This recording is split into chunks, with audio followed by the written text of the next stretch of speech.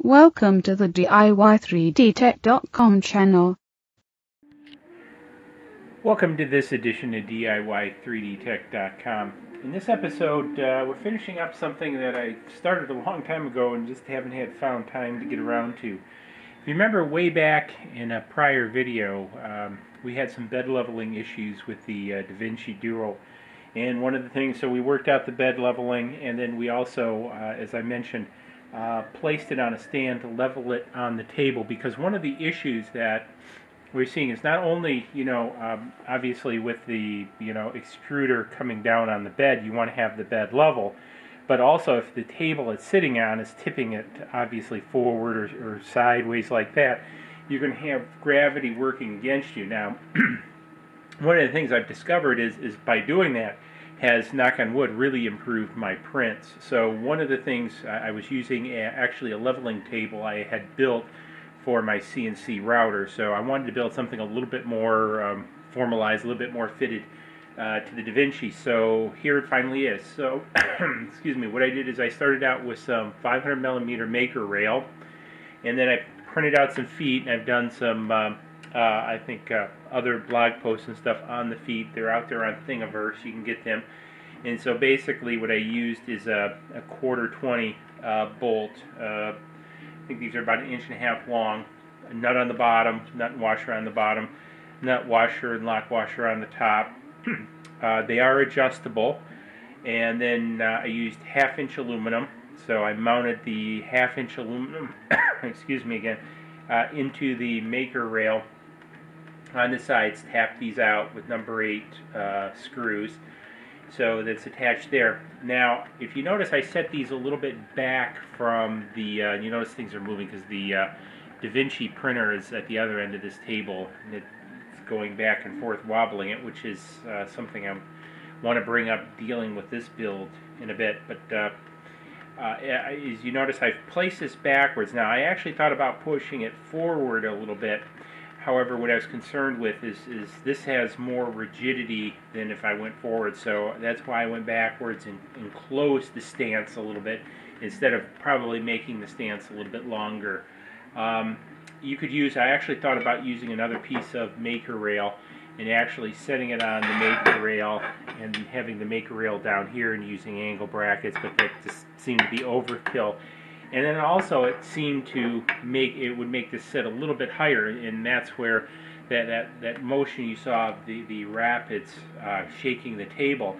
I wanted to keep this roughly as low as possible versus having a 2 maker rail sit one on top of another like this and then have feet, because as you can see, it would make it probably double as tall, and that's what I wanted to avoid, because get that center of gravity, because one of the reasons it's shaking is the CNC leveling bed that I have it sitting on now is probably about this high, and that's part of the problem. So I did want to lower the center of gravity. Also, I built these pucks for the machine to sit on. Roughly, my Duo, the feet are about 17 inches apart, so as you can see here, I've got more than enough clearance, and I can adjust these. There's a number 8 screw with a nut centered in the maker rail that attach these, so you actually can loosen these and move these around if you want. Then basically what I did is I just took another maker rail in a smaller level and leveled these. So I leveled, both going this way and this way, and I'll have to adjust it for where the actual printer setting, but I just did this set it up here for the video and did it to get a rough level, because it is on the same table that this is running on. So basically, before I sat the printer on it, I wanted to give a little bit of look. Oh, also one of the things that I did too is these are 1.5 inch feet. Went to Lowe's, or I can't remember, Lowe's or Home Depot, one or the other, and got felt feet. Excuse me again. I got felt feet to put on here, so these are sitting on the felt feet on the bottom. So so far it looks like pretty stable. I put my weight on it, about 300 pounds. It seems to hold it without too much, so that's pretty good. So it should easily hold the DaVinci. So I don't know. I'm considering, I'm thinking about cutting some neoprene for here to go on top of here for the printer to sit on.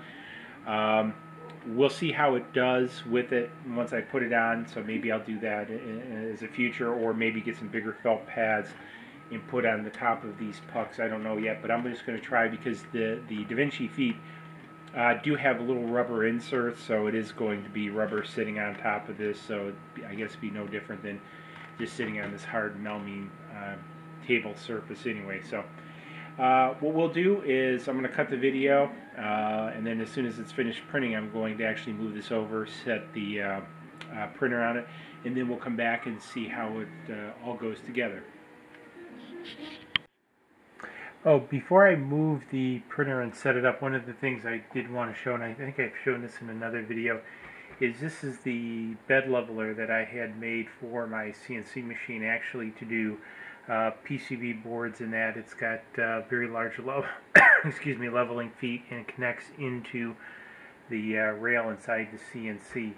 So this is what we're replacing, but this is what I used to level it off. Now notice that you know how level it's sitting. So this worked very well, but because it doesn't cover the whole printer, it sort of rocks. You kind of see this, and the higher level of center of gravity isn't the best. But I wanted to see if this worked, and I got to tell you, it's one of those things that kind of surprises you. This really has worked, because again, you know, even though you keep the bed level within reference to the plane of the head, you know, you're still fighting gravity and how it sticks. So again, I found having that the bed is actually level to gravity, or you know, to the surface, is very important, rather than sitting cockeyed or at an angle. So anyways, I wanted to show this before I change it out, so now I'm going to go change it out, and I'll be back in a minute. Welcome back. So we finished moving the DaVinci onto the leveling stand, as you can see. So everything seems to be working good. Actually, I've done a couple print sets, actually, fairly complicated prints, and knock on wood, it's worked very well. Shaking, I think, as you said at the beginning of this video, the shaking really didn't exist, which is good. I mean, just a little tiny bit, but shaking was greatly reduced. No problems with it maintaining on top of the pads there. Excuse me. So everything actually worked very well. So really happy with the way that this whole project turned out. Wasn't a lot of money. Real nice addition. Actually, I'm going to be doing very similar for the 2-up next to it. So basically, I've already printed out the feed for it. So we're going to cut a piece of, what we're going to do is, since it's already sitting on the maker rail, we're going to cut a piece of angle in the front. We're going to leave it a little bit proud on each side, and then use the feet on that to provide leveling. So they'll sit next to one another here, and they'll have leveling. So got the feet printed out on this. So anyways, just kind of wanted to follow up. So again, highly recommend this. Over on the actual blog post, we'll have more information at DIY3DTech.com. So if you want more information, I'll have some below in the video, in the YouTube, as well as over on the website. Also, if this helped you out, please hit like again. It's free to do. Just click the button below. It really helps us make more of these videos and do more of these things, because it helps get the word out via YouTube. And again, if this is the kind of stuff you like, please hit the subscribe button. A lot more of this coming. As I think I mentioned earlier in this video, we're starting a series on Tinkercad and OpenSCAD 2. Regarding that, we have another laser cutter coming that I'll be doing additional videos on operation of that, as well as far more stuff on the CNC. Actually, I have it on my list over the Christmas holidays, probably to build another smaller CNC.